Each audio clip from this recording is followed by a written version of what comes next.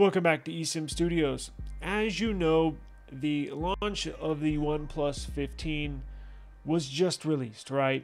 And the more and more reviews I see of this device getting hot, overheating when pushed to its limits, has me a little concerned for the upcoming Samsung Galaxy S26 Ultra series. As we mentioned last week, the S26 Ultra is going to get the new Qualcomm Snapdragon 8 Elite Gen 5 worldwide, and that could cause an issue for Samsung in the future.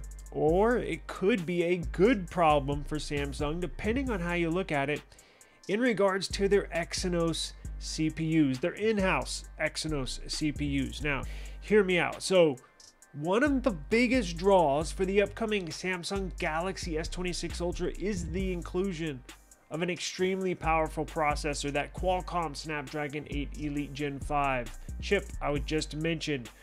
This chip is being positioned as a major advantage and key selling point, promising to deliver top-tier performance for the most demanding users. However, this incredible power might come with a significant and potentially damaging liability. You see, the core problem is pretty simple. The Snapdragon 8 Elite Gen 5 runs dangerously hot under stress. This isn't just a theoretical problem and/or concern.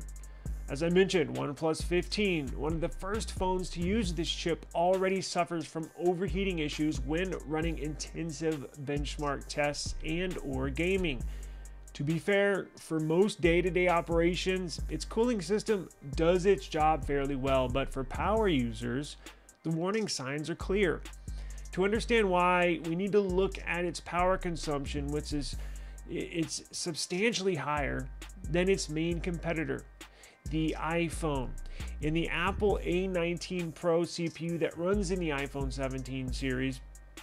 So get this. So power consumption for the Snapdragon 8 Elite Gen 5 running in the OnePlus 15 draws 19.5 watts of power. That compared to the Apple A19 Pro, which only draws 12.1 watts of power. These numbers reveal that under heavy stress, the Snapdragon can consume up to an astonishing 22 watts of power under high stress. To put that in perspective, that's an amount typically seen in ultrabook class CPUs of laptops, which require dedicated cooling fans. More strikingly, a high-end gaming laptop with an Intel Core i9 processor consumes around 15 watts at idle, meaning that the S26 Ultra's chip under high load could draw more power than a gaming laptop CPU that is barely working. Despite this, Samsung's solution for the S26 Ultra is reportedly just a 1.2 times larger vapor chamber than the S25 Ultra. This daunting thermal challenge, however, may be exactly the opening Samsung needs to prove the value of its own in-house Exynos technology. Samsung's in-house Exynos technology. You heard me right, the Exynos 2600. If the Snapdragon's thermal issues persist, it creates the perfect opportunity for Samsung's own processor, the 2600, to shine. This in-house chip is built on a foundation of newer, more efficient technology that directly addresses overheating issues. The Exynos 2600 uses the GAA gate-all-around transistors, which are far better at preventing energy leaks.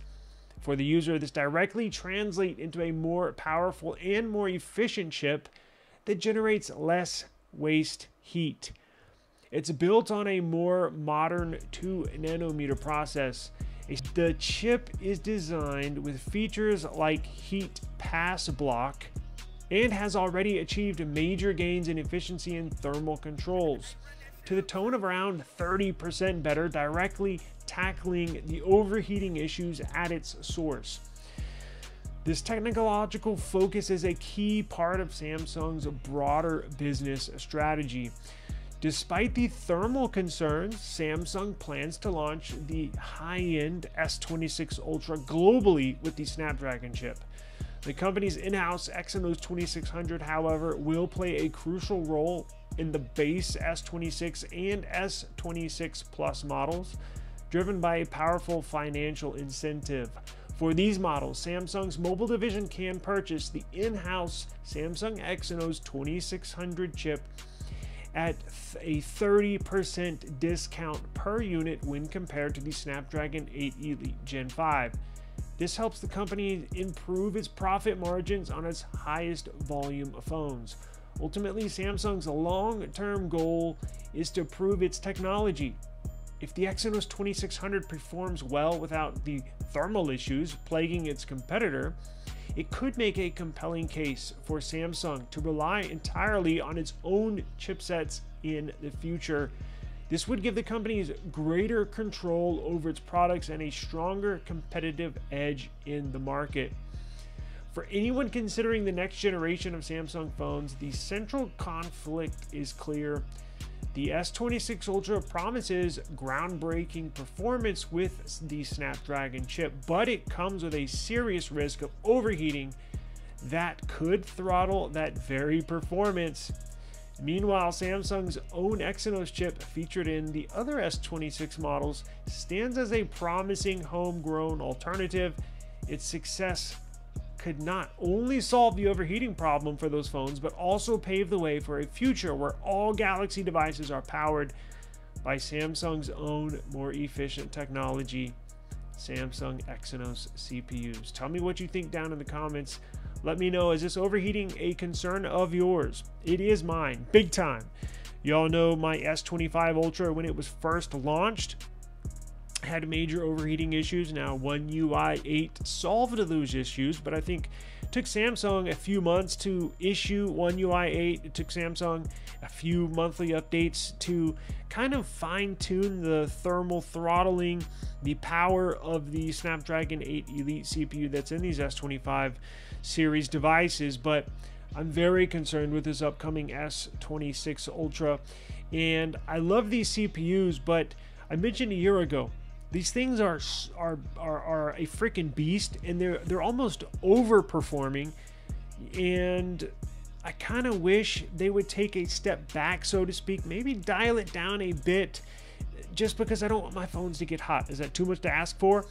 Maybe Samsung has its own future in its own hands. Maybe it is Exynos, right? Now, I have major concerns with that as well. Look, we've all used Exynos CPUs in the past, and let's be honest, they've sucked, right? And they've dealt with overheating issues in the past. But I honestly think Samsung has something on their hands here with this 2nm process, this 2nm node. It's ahead of its time, and they've really dealt with the overheating issue in the heat transfer that these new CPUs face, the heat pass block. I think they have something up their sleeve, and boy, I bet Samsung is really betting on their future, because a couple years from now they could be sitting in Apple's seat, where Apple creates their own phones and creates their own CPUs. Or like Google, although it's not much to brag about, creates their own phones, creates their own CPUs. Samsung wants to desperately pull their own seat up at that table and be one of the members. And I think they got it. But time will tell. Are you concerned? I am. Let me know in the comments. Peace.